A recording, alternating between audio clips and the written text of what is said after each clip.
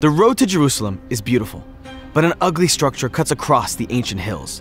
Depending on who you ask, it's a wall, or a fence, or a barrier. And depending on where you stand, it's either a necessary eyesore that protects the Jewish state, or it's a separation wall, built to enforce an unequal system that allows one side to flourish while the other stagnates. A wall is either built to protect or to separate. Israelis call it a security necessity. Palestinians call it the Apartheid Wall. So which version is true? Why did Israel build this wall?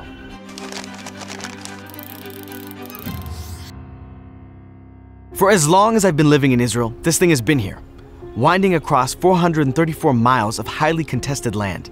Most of it looks like this, an electronic chain link fence flanked by barbed wire and ditches, separating Israelis and Palestinians. But a fraction looks like this, 30-foot concrete slabs encircling big population centers like Jerusalem and Bethlehem. For the younger generation, the wall is a fact of life, just another feature of their home. Now, Ayub Ali is 35. He was a kid when the wall was built. It's tough, man. Like, to live here, like my generation, we grew up in the Second Intifada. So I was teenager in 2000 when the Second Intifada started. I was just 13 years old. So I never dropped from Bethlehem to Jerusalem like what my dad used to do. It's one of my dreams now. But for the first 15 years of his life, the wall didn't exist. And that's because it's a relatively new addition to an ancient landscape. Maybe you've heard about the Arab-Israeli peace process, a nice phrase for the long, torturous negotiations that will supposedly end this conflict once and for all. In the 1990s, it seemed that these negotiations were actually getting somewhere. The Israeli Prime Minister and PLO chairman were shaking hands on the White House lawn, signing agreements that were meant to lead to autonomy and security for both sides. We who have fought against you, the Palestinians, we say to you today, in a loud and a clear voice, enough of blood and tears. Enough! But that never happened. In fact, things got worse. Today, this barrier is a visual reminder of the bitter divide between Israelis and Palestinians. How did it all go so wrong? How could peace talks end in this? Plenty of people on both sides supported the peace talks, but others did not. Some Palestinians viewed peace talks as a betrayal. Accepting a two-state solution meant accepting that Israel was here to stay, that the homes they left behind in 1948 or 67 were truly gone.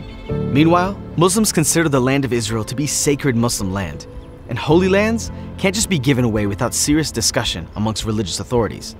But the government signing peace agreements weren't religious authorities, and so many Muslims rejected their authority to sign away any piece of the land. Ironically, many Israelis felt the exact same way. The peace agreements and the eventual two-state solution hinged on Israel giving up control of most of the West Bank. But that land had been part of the Jewish story for thousands of years. The prophet Joshua had conquered Jericho 3 millennia ago. Why shouldn't Jews get to live there? This is the land of our ancestors. Politicians shouldn't get to sign that away so easily. As Rabin and Arafat forged ahead, extremists did their best to tank the agreements. On the Palestinian side, Hamas and Islamic Jihad sent a clear message to the Palestinian leadership. We will never accept your so-called peace process. Their preferred medium? Suicide bombs. But their victims weren't Palestinian, they were Israeli. Meanwhile, Israel convulsed in protest.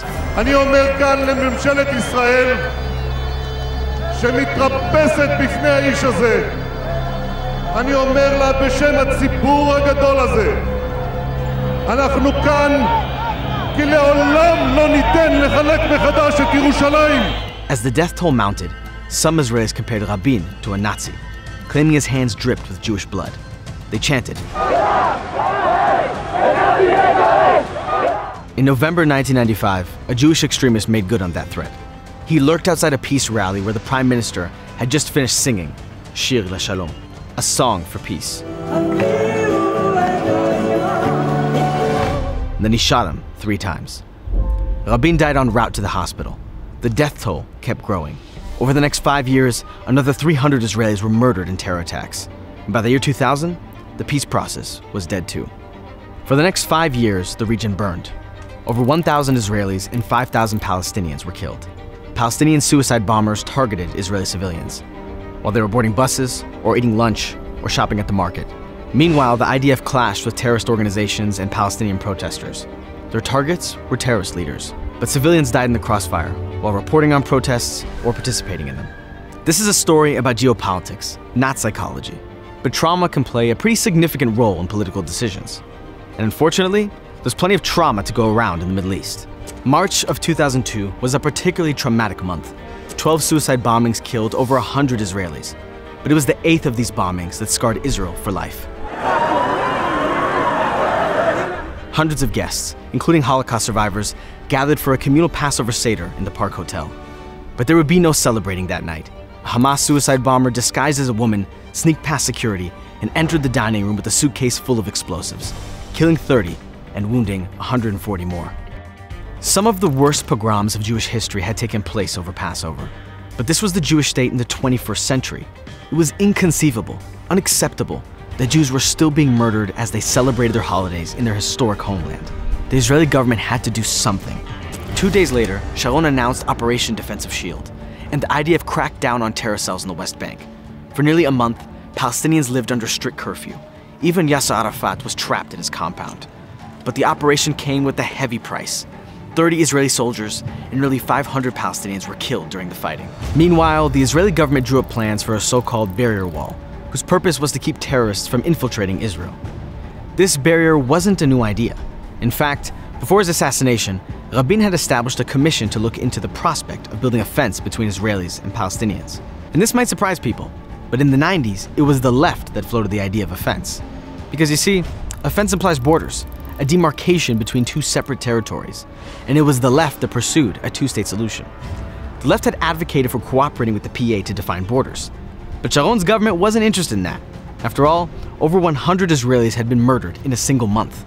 The defense minister insisted the fence was not political and not a border, but a temporary barrier for security purposes. More than 2 decades later, the structure is still here, and its critics argue that it can't be anything but political. So, did it work? Are Israelis safer? No one argues with the stats. Between 2000 and 2006, terrorists from the West Bank carried out over 3,000 attacks within the Green Line, killing over 1,600 people. Over the next 15 years, that number fell by over 95%. But numbers don't tell the whole story. And, unsurprisingly, everyone's got a different interpretation of the stats. In 2006, an Islamic Jihad leader admitted on TV that the separation fence is an obstacle to the resistance. And if it were not there, the situation would be entirely different. But security experts point out that the barrier is just one element of Israel's increased security, including the guy who built it. Dani Tirza is the barrier's chief architect, and he emphasizes that everything about Israel's security situation is complicated. It's impossible to point to any single factor as the reason for the reduction in terror. As he says, you can't just build a physical infrastructure without the necessary security activity around it needed to maintain it. In other words, the barrier doesn't work on its own. True security requires monitoring, actionable military intelligence, and even cooperation with the other side. Which is exactly what happened in 2005. After Arafat's death, the PA's new leader agreed to cooperate with Israel on security matters. And that might have had something to do with the reduction in terror as well. But critics of the wall dismiss this argument. They claim that security is merely a pretext, because the barrier isn't finished. In some places, it just stops. In other sections, huge gaps allow thousands of Palestinians to stream into Israel illegally every day, often in view of soldiers and cameras. So if the wall is about security, why would Israel allow these gaps? Well, it depends on who you ask. For Palestinians, the barrier is a land grab, meant to reduce the size of a future Palestinian state.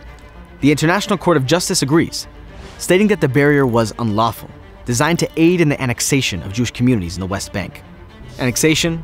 Land grab? What does that mean? Let's break it down. The modern state of Israel has been around since 1948. Originally, the UN voted that it should look like this. But after a long and bloody war with most of its neighbors, it came out looking like this. 19 years later, it fought another war. And over the course of 6 days, Israel gained this, and this, and this, and this, and this. Which made things really complicated. Because post-67, the Jewish state controlled the West Bank, East Jerusalem, and Gaza. Over 1 million Palestinians watched in horror and shock as Israelis streamed into land they considered theirs. Meanwhile, Israelis relished the chance to finally visit the holy sites that they had been banned from for 19 years. The Western Wall, the Cave of the Patriarchs, Rachel's Tomb, sites that symbolize the Jewish people's ancient connection to their land.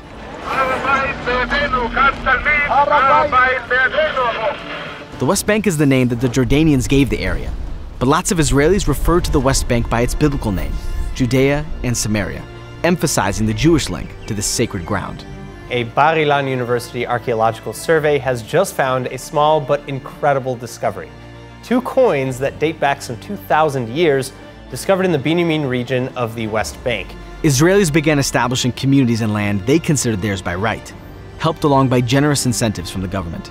Israelis who live in Judea and Samaria see themselves as natives returning after a long exile.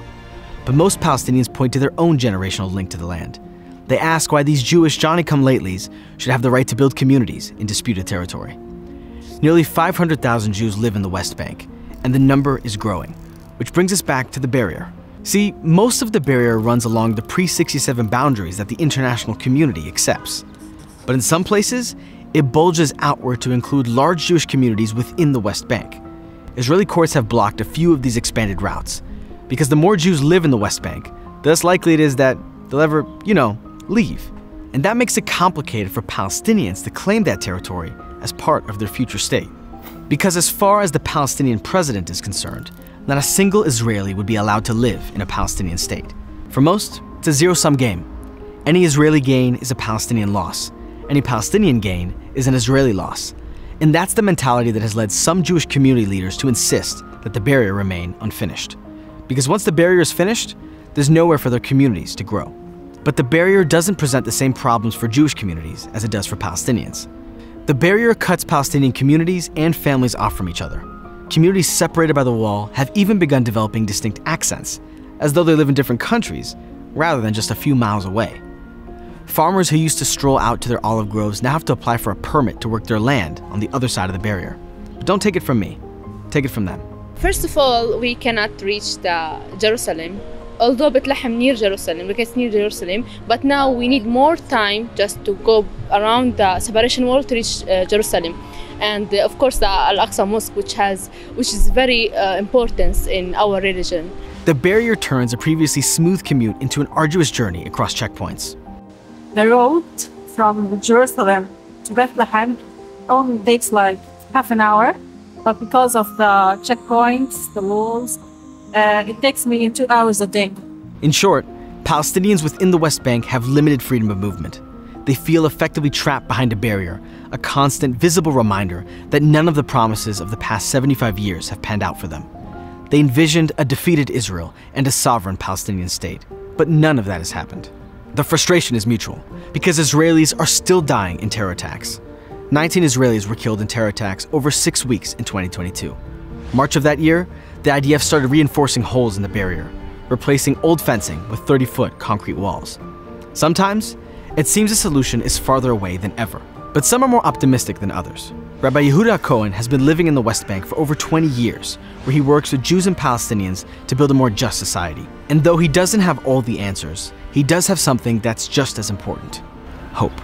We do have to make peace with the Palestinians. And I would say that as daunting as that might sound, as hard as that might sound, I don't think Jewish-Palestinian peace is any less possible than reviving a dead language back to life and ingathering a broken and scattered people from the four corners of the earth back to the country we had been displaced from 2,000 years earlier, or even fighting the British Empire to free our land. I think all of those objectives were probably a lot more difficult than the challenges we have in front of us today.